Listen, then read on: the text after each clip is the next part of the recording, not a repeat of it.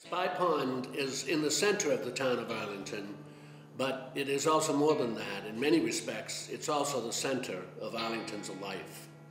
In the past, it's been a center of industry for farming, manufacturing, and ice harvesting. Now, it's a center for relaxation and recreation, for fishing, boating, and ice skating. This pond has been the heart of Arlington throughout its history. This is our pond. This is Spy Pond.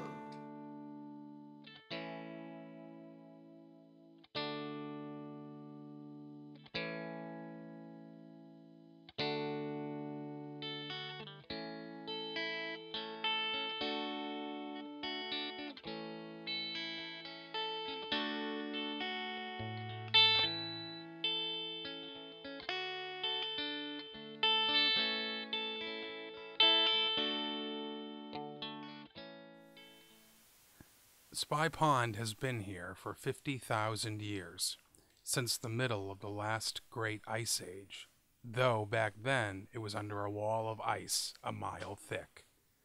The pond is a kettle pond, a hole carved into the ground by moving glaciers. When the glaciers melted 15,000 years ago, the holes they left behind filled up with water and created the ponds we know today. Spy Pond is 103 acres in area. Its average depth is 12 feet and is 36 feet deep at its deepest point. Spy Pond is home to a variety of plants and animals, including over 100 species of birds like ducks, swans, Canadian geese, cormorants, and 3 kinds of herons, as well as animals like box turtles and snapping turtles, and many kinds of butterflies.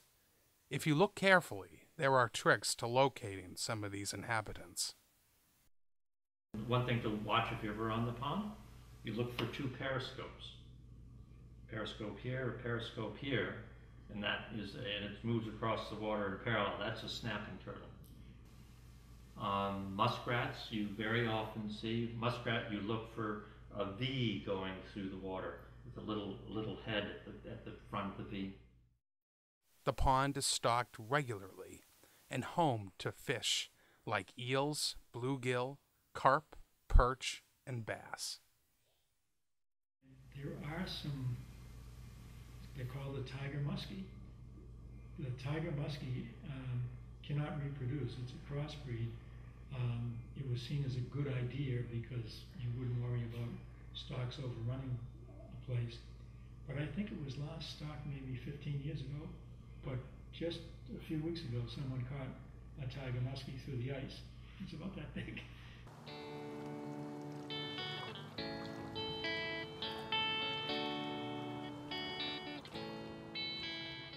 The Massachusetts tribe of the Algonquin Native American group were the only people to live in the area until 1635, when European settlers founded the town of Menotomy, which would later become Arlington.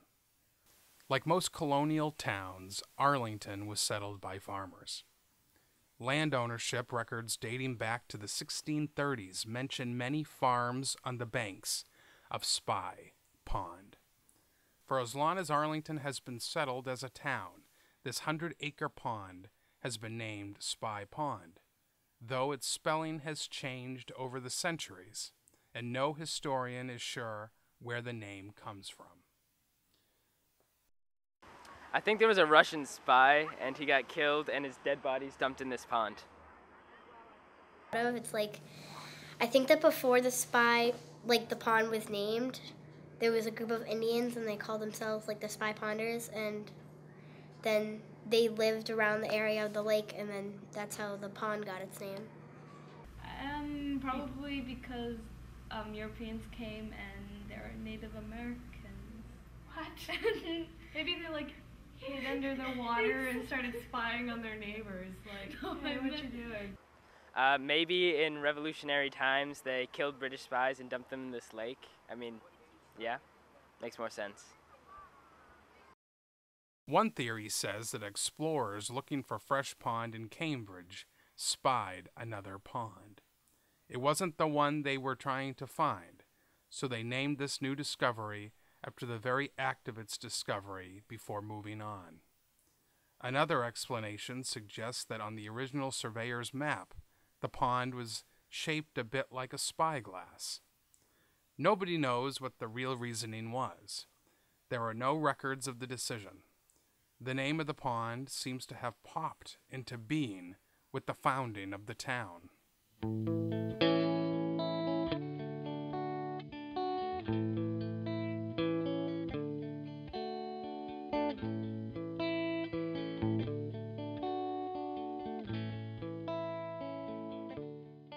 Spy Pond has been a center of town life ever since the 1600s. Arlington was first settled as a farming town, and farms grew up quickly around the pond. In addition to cultivated crops, townspeople would gather and use native plants that grew on the shore.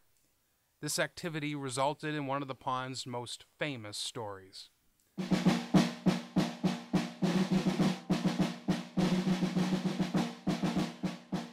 On April 19, 1775, the day of the first battle of the Revolutionary War, the Old Men of Monotony, a group of men deemed too old for the Minuteman militia, captured a British supply wagon on Massachusetts Avenue.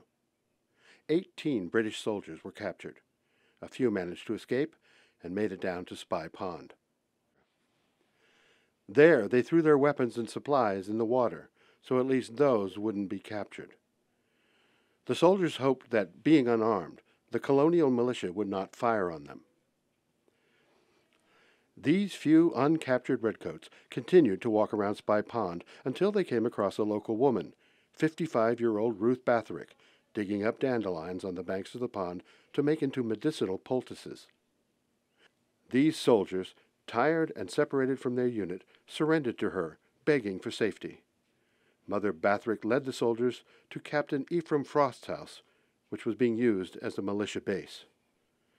According to the story, Mother Barvick said to these British soldiers as she turned them in, "If you ever get back, you tell King George that an old woman took 6 of his grenadiers prisoner."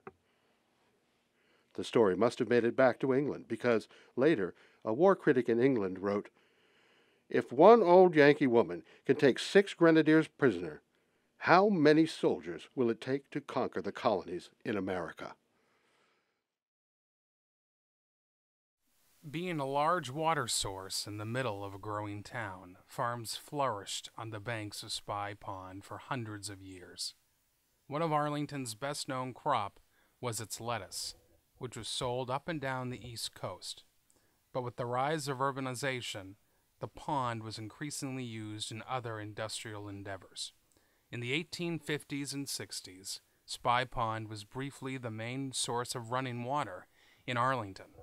The Spy Pond Water Company was formed and used steam-powered engines to pipe pond water up to the reservoir and out to Arlington houses. But the biggest and most famous product of the pond was its ice. The ice business began in 1806 with the New England entrepreneur Frederick Tudor. In the early 1830s, ice was being cut and harvested regularly on Fresh Pond in Cambridge. And in 1840, another businessman, Addison Gage, brought the ice harvesting business to Spy Pond. Ice was cut, harvested, and sold from Spy Pond for nearly 100 years, and was a profitable trade for most of the 19th century. Ice was cut from the pond in the winter, then carried to the ports in Boston, where it was shipped out across the world. The Addison Gage Ice Company was the first company to begin harvesting ice on Spy Pond. In the winter, Spy Pond would reliably freeze over, and when the ice was 12 inches thick, harvesting could begin. Day laborers were hired, and crews of up to 300 men and 150 horses would work 12-hour days on the ice. Every winter, crowds would gather on the shores of the pond to watch these ice cutters, the Spy Ponders, at work. Handsaws and sledges were used for most of the work. Teams of horses scraped the snow off the surface of the ice. Then large blocks of ice were cut, floated loose, cut smaller, and then floated or dragged to the ice storage houses on the shore, where escalators and conveyor belts moved the finished ice blocks into storage rooms.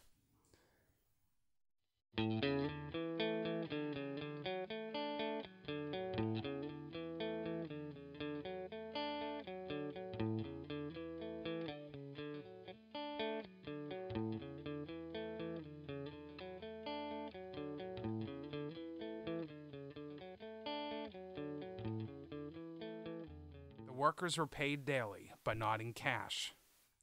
Instead, they were issued vouchers that could be redeemed in the company's Cambridge office for money.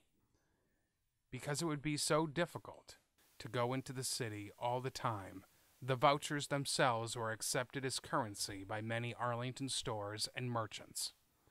Boys would be paid a dime to clear pebbles, sticks, and leaves from sections of the ice about to be cut. In later years, a crew was hired in the summer, too, for quartering blocks and loading them onto trains and wagons for shipment.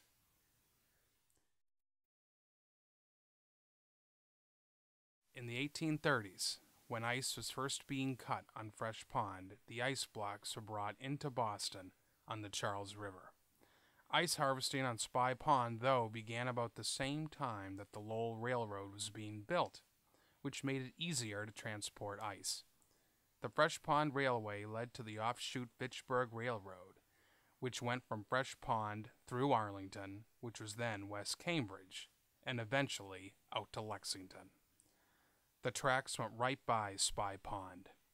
This offshoot was even called the Ice Railroad. This is the railroad that, in 1991, became the Minuteman Bikeway, a bike trail on the Rails to Trails Hall of Fame. From this railroad, the ice was brought into Boston, to the docks, and then shipped out on large clipper ships. The main destination for the ice was the southern states, especially Georgia. The Civil War stopped all ice shipments there, but after the war ended, the southern states resumed their position as the primary market for New England ice. Spy Pond ice went not only to the southern United States, but was shipped all over the world. Ice ships went to India, Brazil, Bahamas, and many tropical places. Ice shipped this far south was usually used to cool the food and drinks of the rich. The ice was packed in sawdust to insulate it and stored beneath the waterline to further keep it cold while on the boats. Sometimes cargoes of fruit would be shipped along with the ice. Ice was also sold closer to home. Residents of Arlington and surrounding towns bought ice for 35 cents per 10 pounds. In the summer, ice sellers would deliver ice from carts, similar to milkmen.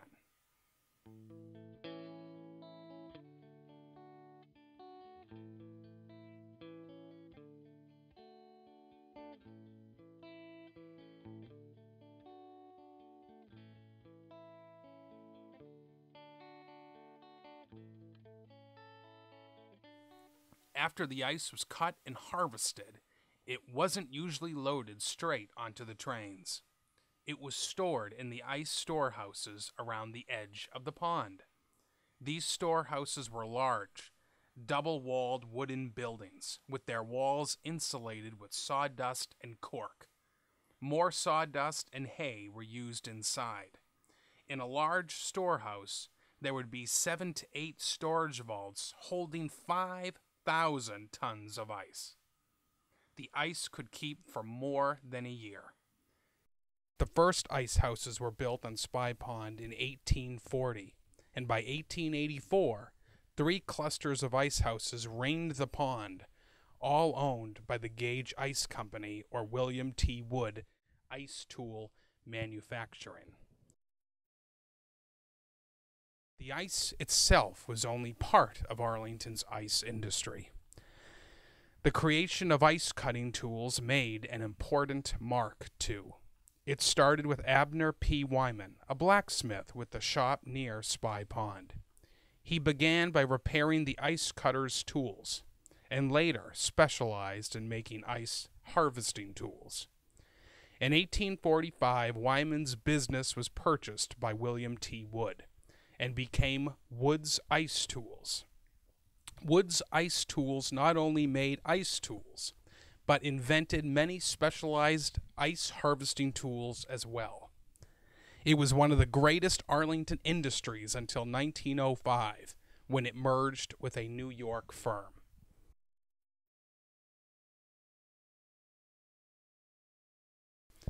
Because the ice storage houses were made of wood and insulated with highly flammable materials, fires broke out often. In 1894, a row of ice houses on the Belmont side of the pond burned down. Then, in 1913, a Lake Street ice house. Then, in 1925, a Pond Lane ice house.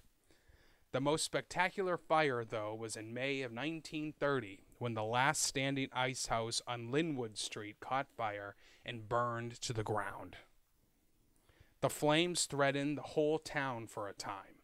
This fire, along with the rise of electric refrigeration, marked the end of the ice business on Spy Pond.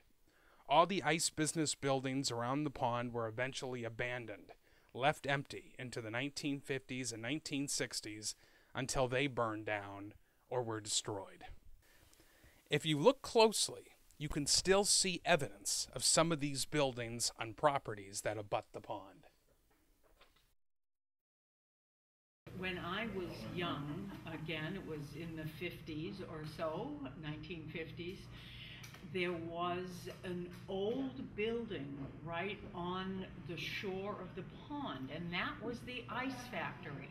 My dad, who had grown up in Arlington, he was born in 1915, he had grown up in Arlington, in the east end of Arlington.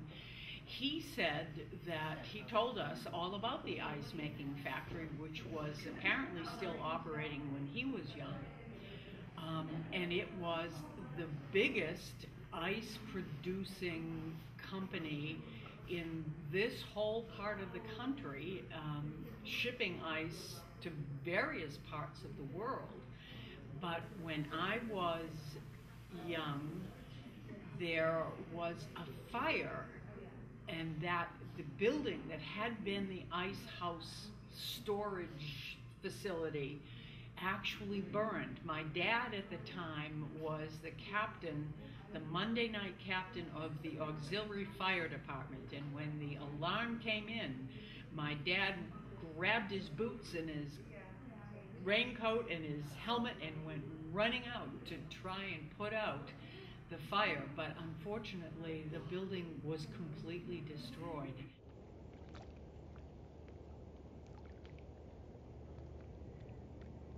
But Spy Pond wasn't just a business site.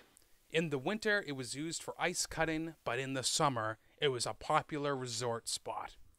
Sharing the banks of the pond with the ice houses were large country houses to which wealthy Bostonians would move in the summer. A guide to the Boston area from the time called them some of the most costly and elegant suburban residences in America.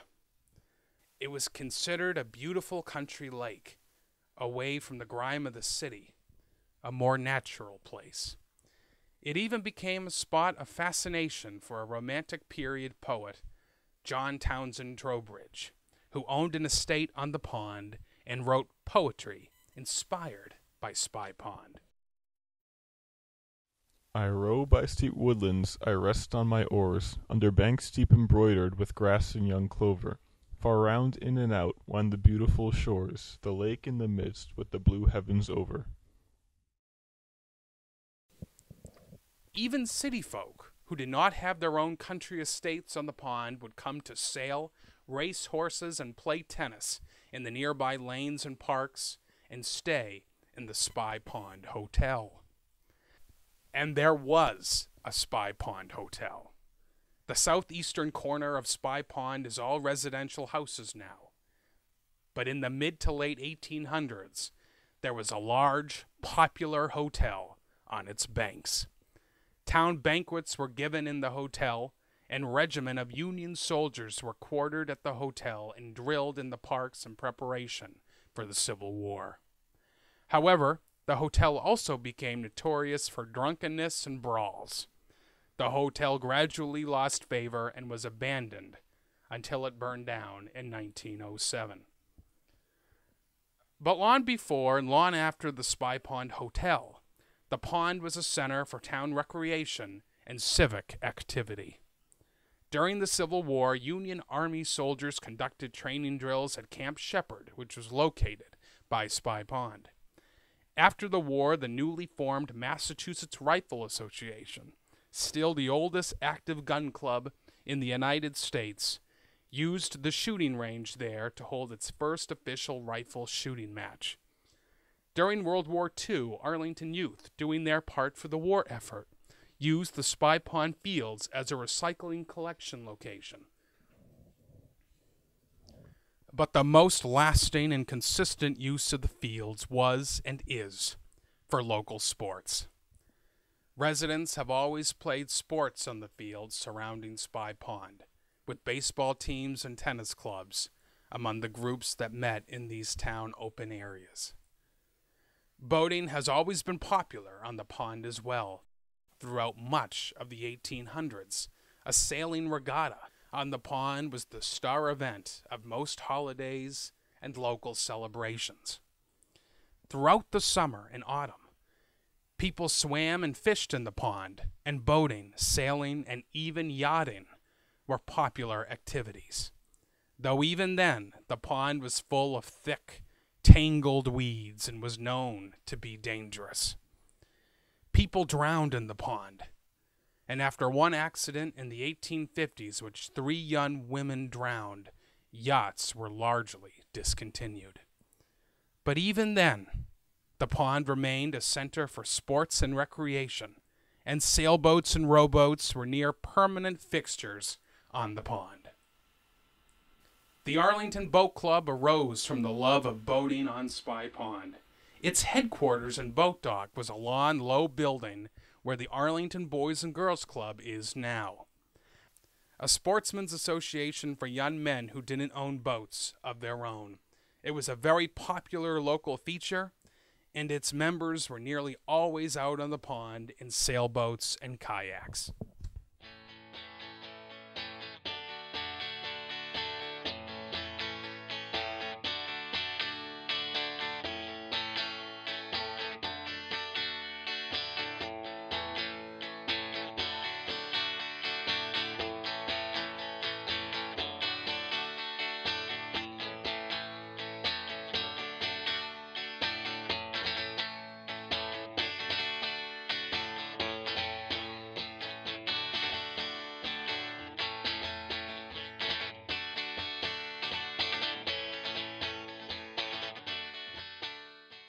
But one of Arlington's favorite sports obsessions is hockey, and in fact has been so for a very long time.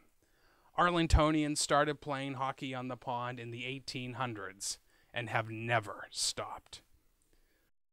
Arlington was and still is, in my opinion, the ice hockey capital of New England.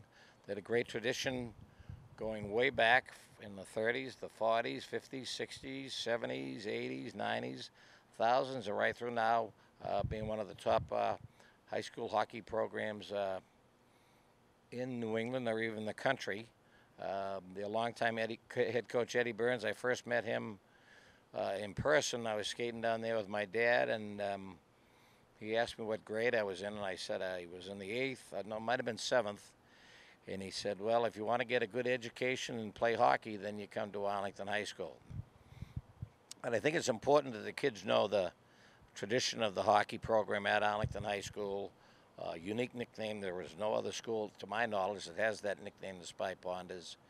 And we're very proud to have that put on the uniforms. And one of the sets of uniforms we did buy for the high school was all gray, including the pants, because that honors all the players that played way back in the 30s and the 40s, because all they had was one uniform, and it was gray socks, gray pants, and gray shirts. And most of the time the team photo was taken in Old Hall, because the ice had melted at that time and there was nowhere for them, no rink for them to have a picture taken. Dick DiCaprio, the head coach, he went through a bunch of old trophies, and he found a trophy dating back to 1895 when Arlington used to play Waltham yearly. It was an Arlington Watch City, Waltham Watch City versus Arlington High School game that they'd play each year and share the trophy.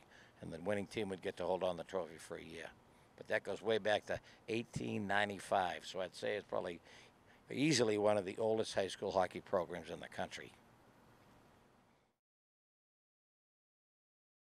Arlington High School used to play their home games there, or games there actually, as did Cambridge, if I'm not mistaken. And when I was in high school, we practiced there, and Coach DiCaprio's team practiced there a couple of times. When you practiced, you had to be really good to put the puck on another player's stick, tape-to-tape passes, because if you made a poor pass, then you'd have to skate for miles, not really miles, but you'd have to skate a distance to retrieve the puck. My Uncle Johnny Lax grew up on Spy Pond and learned to skate and play hockey. He played hockey for Arlington High, and the team often practiced on Spy Pond. He went on to play for BU and was inducted into the BU Hall of Fame. But one of the greatest sources of pride for our family was that he took the skills that he honed on Spy Pond all the way to Bavaria, Germany in 1936 as number 3 for the U.S. Olympic hockey team, where they won bronze. As far back as the history of skating on Spy Pond is concerned, I know they got the name the Spy Ponders because they used to play their football games at Spy Pond Field, which was the name of the field, but a beat writer for the Boston Herald in the early 20s christened them the Spy Ponders as they overlooked beautiful Spy Pond. Also, the Arlington Arcadians, which was a semi-pro hockey team that played in the Eastern Mass Hockey League, made up of high school and college graduates. They would also practice down at Spy Pond, and sometimes skating down there, I'd be with my buddies, or my father would bring me down because he knew they were practicing or just skating, and I couldn't believe the skill level of these guys. They were like, you would think they were on the Bruins or something. First Sunday in December, head coach Richard DiCaprio would organize a run through the town of Arlington with the varsity ice hockey team. Would meet behind the high school, run down to Pleasant Street via Mass Ave and go up Pleasant Street and down Gould Road. And that's where we'd talk about a little bit of the history of Spy Pond, Elizabeth Island, the ice houses where they'd harvest the ice, and the high school would skate when a new sheet of ice was formed. Whether just among friends or in championship-winning teams, Arlington has played hockey on the pond for more than 100 years, and this tradition shows no signs of stopping. It's just one of the things that makes Spy Pond today so popular in modern Arlington life.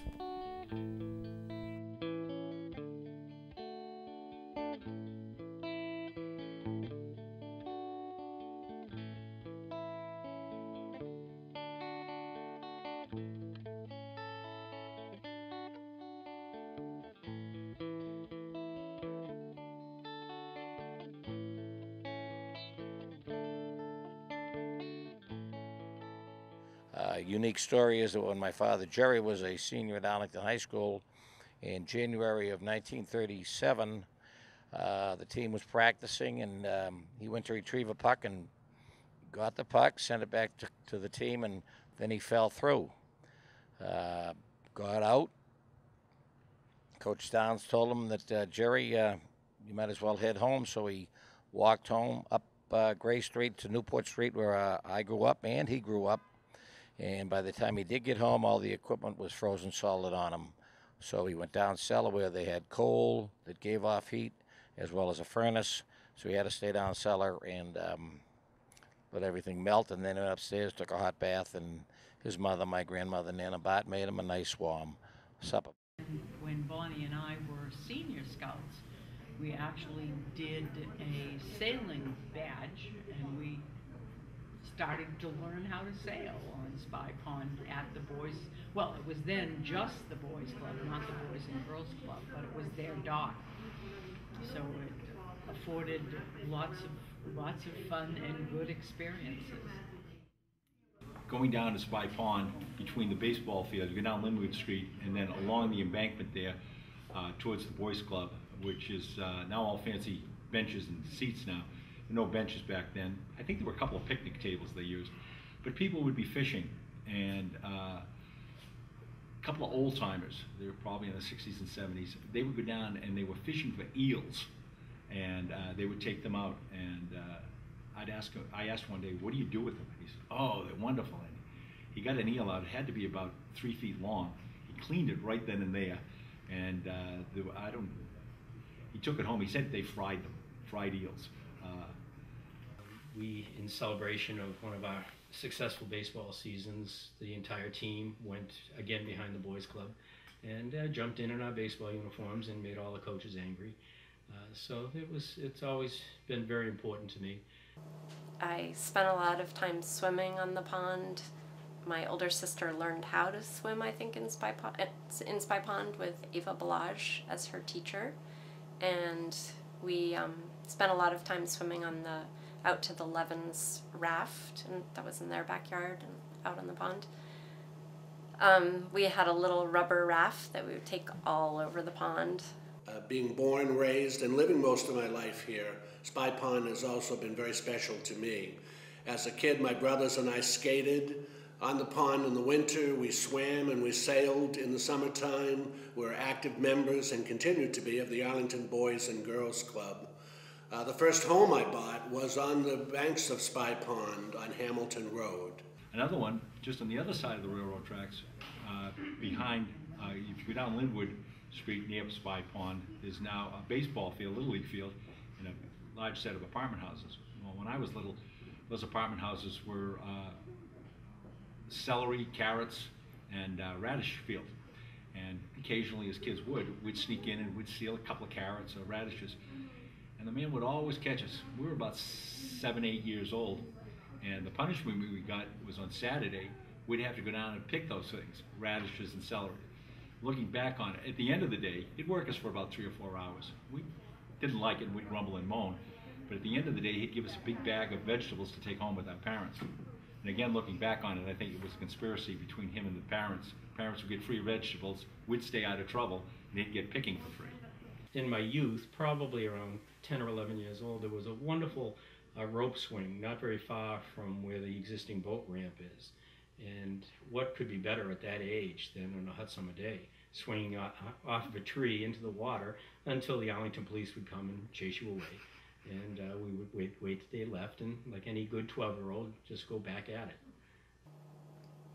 In high school, I remember going with a group of friends one night, and we took candles down to the ice, and we lit them and put them out on the ice, and then we skated all around in the light of the candles. That was very magical.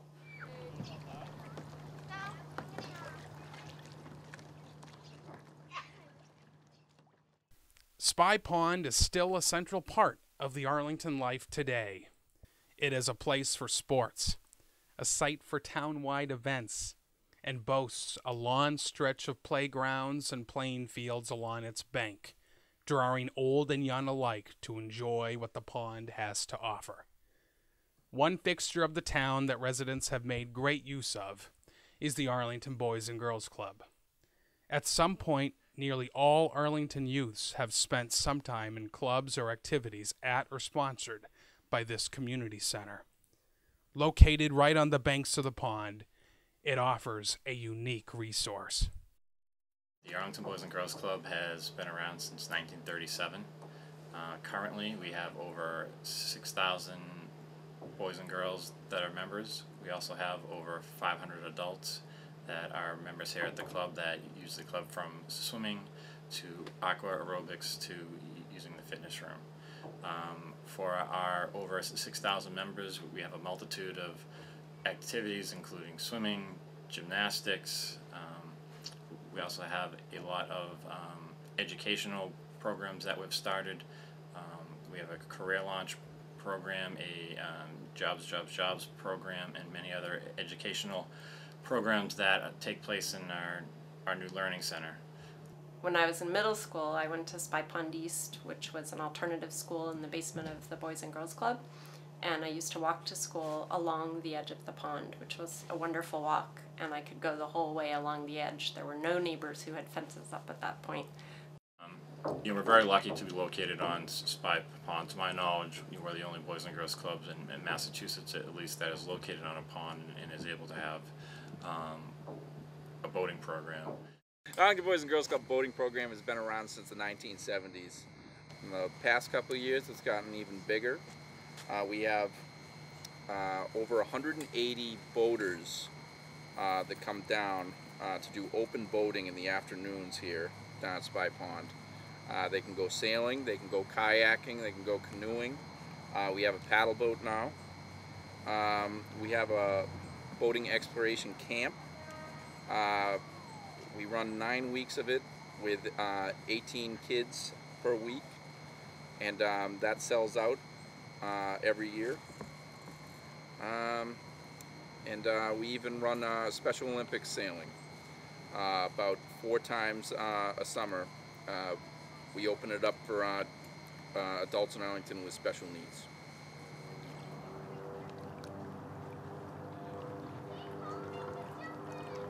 We play games with the kids. We take trips out to Elizabeth Island.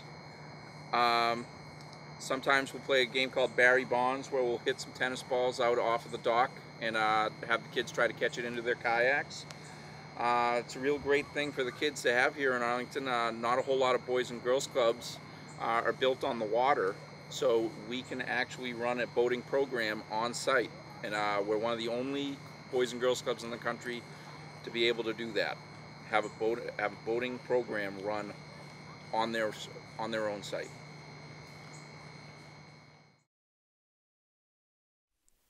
Well, the Boys and Girls Club is the most prominent place on the pond offering recreation and community gathering. It is far from the only one. Spy Pond is a place for so many kinds of events, whether personal or for the whole town.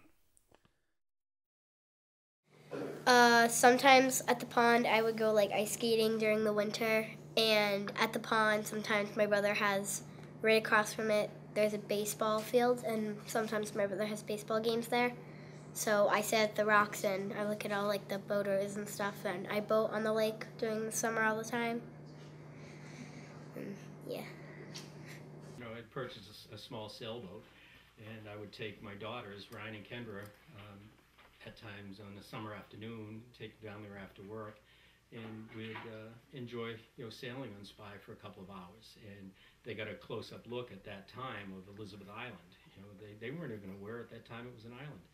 So I did learn in Spy Pond, though, that you don't want to turn the boat completely upside down because it's fairly shallow. And my sail, to this day, still has stains on the top of it from whatever is at the bottom of Spy Pond. Lately, my grandchildren come down, and we live in Kelwyn Manor, which is right on Spy Pond, and so we walk over and we feed the ducks. And actually, my in-laws live down in the same house we're in now, and they would mind my children growing up and take them down to the playground and feed the ducks and the geese when you were allowed to feed the ducks and the geese. Now you're not allowed to feed them anymore. So now we take our grandchildren down there, but we don't feed them, we just look at them.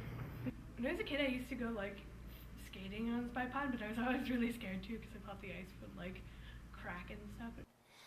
We decided to bring the varsity down there back in 2004, and I brought my young son Kyle, who was second year Pee Wee at the time, so he was 12 years old.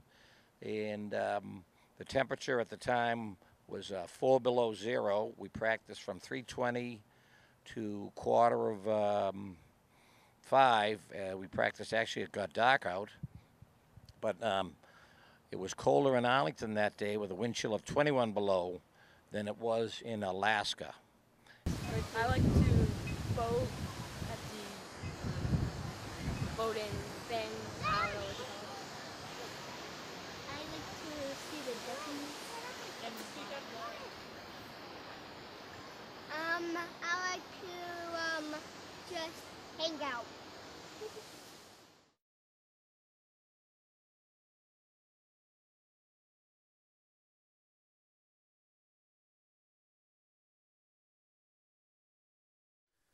Spy Pond Field is the site of a big field day full of events on Town Day every September.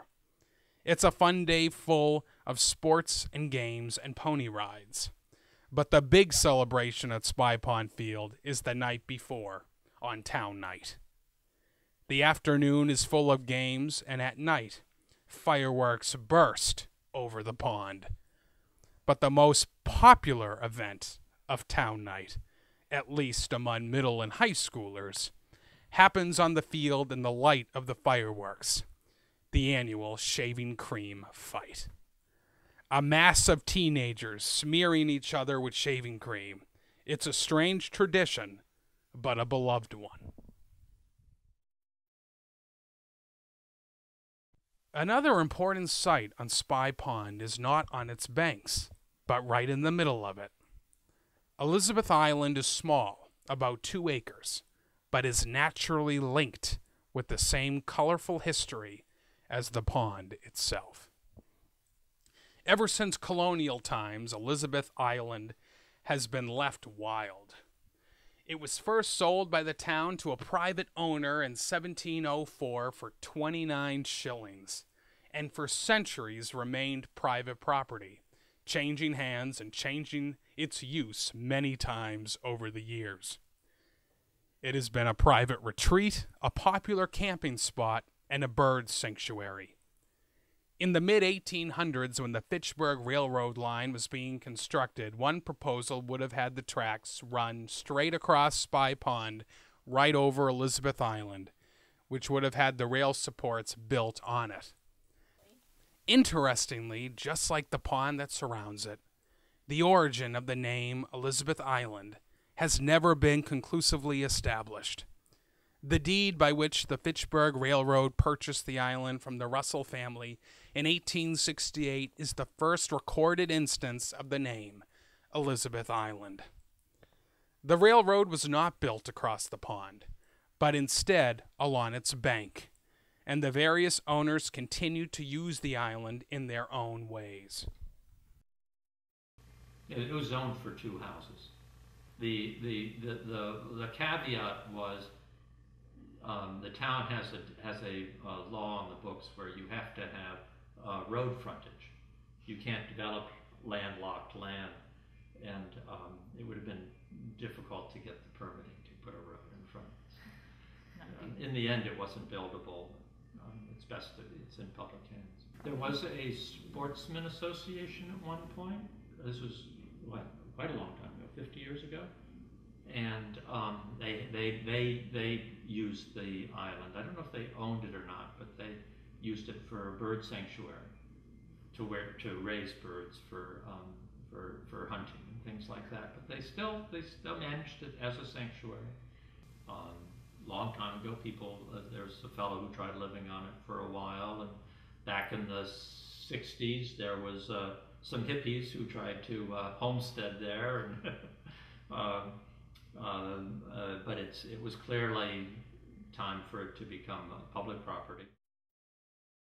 Through a joint effort among the Arlington Land Trust, the Arlington Conservation Commission, the Massachusetts Audubon Society, the state, and the citizens of Arlington, the town bought the island back in 2010, making it public land again for the first time in 300 years.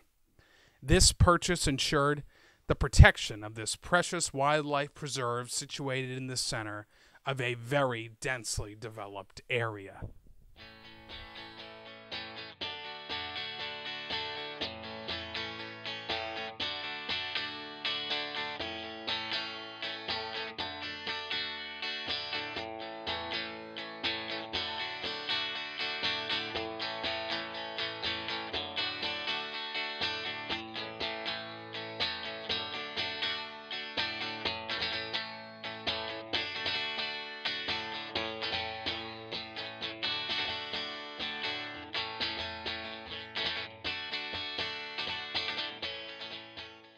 A landmark so central to the life and personality of a town always develops its own folklore and mystery, and Spy Pond is no exception.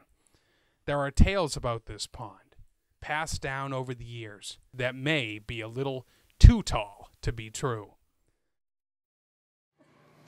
Sometimes in the summer I go boating, and the guy, he takes us out and we go to this Elizabeth Island, and there are reasons why they call it Elizabeth Island, and he said it's because there's a Komodo dragon that lives on the island. And whenever we go out there, we try to find it, and we never can.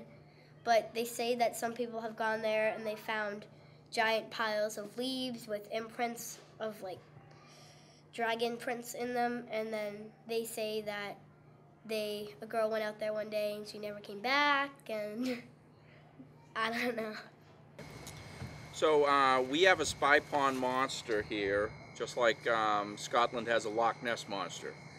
And the spy pond monster is a Komodo dragon named Lizzie. The legend is that an rich old man, a long time ago, that lived in Arlington, bought a Komodo dragon off of the black market to keep as a pet, and kept it in his basement, but it got much, much too big. So he had to find a place to put it where he could keep it safe, where nobody ever went on to, so he picked Elizabeth Island in the middle of Spy Pond. Elizabeth Island is the only island on Spy Pond. Lots of birds nesting there, and he put Lizzie out there a long, long time ago, about 30 years ago. And when the old man passed away of old age, Lizzie was still out there. And that was the legend of the Spy Pond monster, and Komodo dragon has flourished out there for this many years, and has unlimited food supply and a lot of mud to hibernate in. And some of the children say that they've seen the Komodo dragon. I've had pictures of the Komodo dragon, and I've never seen it myself, but I can't in good conscience say that there is no spy pond monster. They say that if you go out to this buoy exactly 50 feet away from shore on the curve of where the Arlington Boys and Girls Club is, you have to go out in a canoe, because that's the only way it works, and you go up and you put the tip of the canoe onto the tip of the buoy thing, and you paddle backwards, and you say this weird thing, I forget what it is, and then the current will drag you to where the haunted buoy's closely located to. And they say it moves to a different spot every year, and you can never find it, and it's like 3 feet underneath water. And so, a long time ago, before the Boys and Girls Club was built, when there was nothing there, and it was when Russian spies were here, and there was a Russian spy who went on Spy Pond every day and spied on the government and all of the congressmen. And one time there was a microburst, and he got caught on his buoy and he drowned, and then the buoy got pulled underwater 3 feet, and the legend says that it's still attached to him, and he's a ghost, and he haunts and moves around all the time. Some other stories about the mystique surrounding the pond may actually have their basis in fact. Have you heard the one about how in the 1950s NASA conducted secret experiments on the residents around Spy Pond? Well, here's what really happened. NACA, the National Advisory Committee for Aeronautics, a precursor to NASA, really did perform tests around Spy Pond. Specifically, they wanted to test noise reduction technology of low-flying aircraft by observing the response of people in residential communities. They flew small planes over Spy Pond, hoping to judge how disruptive the noise level was. Testing ended early, however, when they realized that though the noise wasn't causing a problem, the spectacle was. People kept crashing their cars while they were staring at the airplanes. NASA has not provided the only bit of aviation-related spy pond lore. Some Arlington residents swear they've seen a plane land on the pond. This may be possible. Spy Pond is listed in the Seaplane Pilots Association Water Landing Directory as a legal site to land a small seaplane. Other stories are better documented. There are records that Cotton Mather, the Cotton Mather of the Salem witch trials, came to Spy Pond in August 1716 to go fishing. While he was fishing, his canoe overturned, and he fell into the pond. He took this as a sign from God, and from then on preached that recreational fishing was a sin. At least one local legend is 100% true. In 1959, Arlington resident Arvid Carlson was fishing at Spy Pond when his line caught on an object on the bottom. What he thought was an ordinary stick turned out to be a 6.5-foot long tusk, most probably a mastodon tusk dating back to the last ice age. The tusk is still on display at the Arlington Historical Society's headquarters at the Jason Russell House.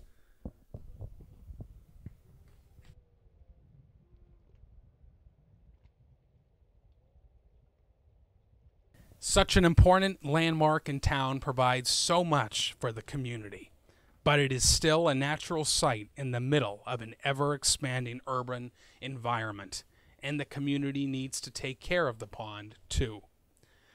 Organizations like the Friends of Spy Pond Park, a nonprofit organization dedicated to upkeep and protection of the parks around the pond, help keep the area beautiful, clean, and usable.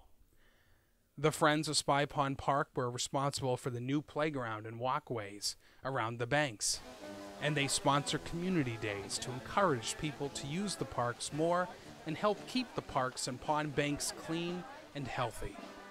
The Arlington Recreation Department now has a seasonal kayak rental program aimed at promoting boating on the pond.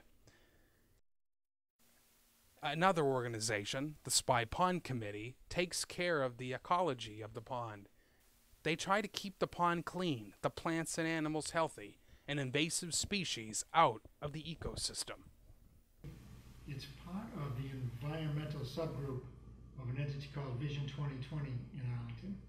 Vision 2020 was formed in approximately 1990 to look ahead 30 years, which seems like a long time then, and what are some of the things that might be impacting the town.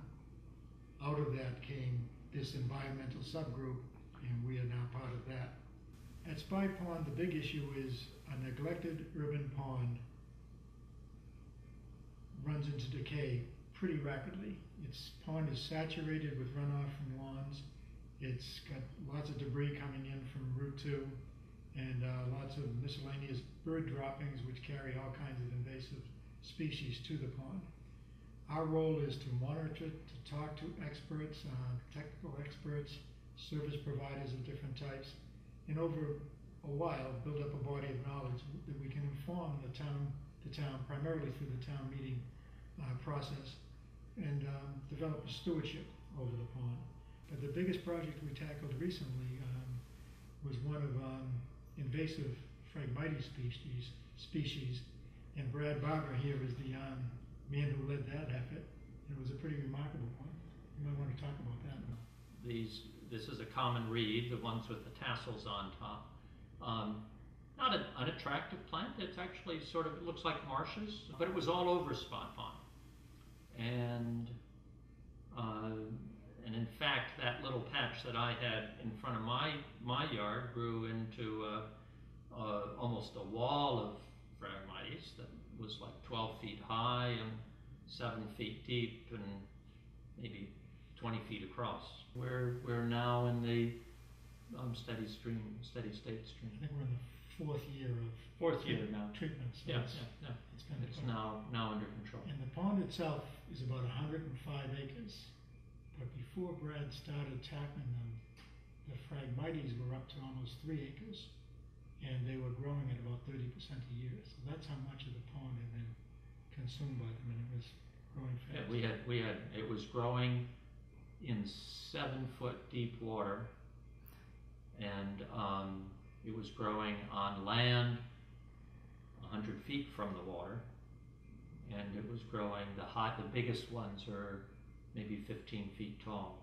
So it was a lot of vegetation. So that was dramatic because it was visible and it's on land.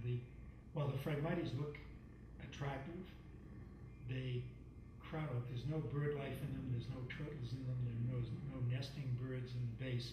It's not like cattails where it's a very natural environment.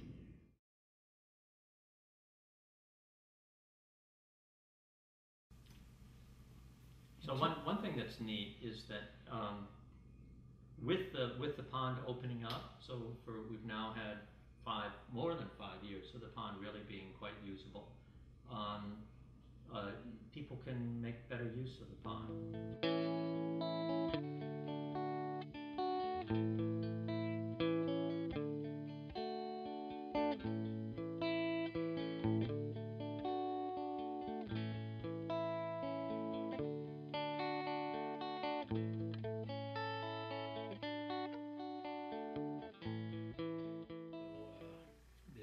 We really have enjoyed our time, with Spy Pond, and so it pretty much spans over 5 decades, with me, the use of the pond, and it's awfully nice to see some of the improvements that have been made down on the frontage, and that we've rather reclaimed it as a resource, not just a place for the water to run off Route 2, during a heavy rain. I think that Spy Pond really is a jewel in the town. The fact that it's right there and contained completely within the town of Arlington makes it very special. So I just feel like the pond has been a central focus for me in my life, and I'm so happy that we have it, and such a wonderful resource. All these people and all these stories make one thing clear. Spy Pond is a valuable and important place in our community. Its history is Arlington history, and it is part of Arlington's identity. We need to share the stories of Spy Pond's past in order to keep its history alive and to preserve our collective understanding of its place in Arlington's story. But we need to care for it going forward, too. We need to protect the pond to be sure it will remain the vital and central part of the Arlington culture and surrounding ecology that it is today. Our theme is the pond will be best protected the more it's appreciated, and it'll be better appreciated if more people use it.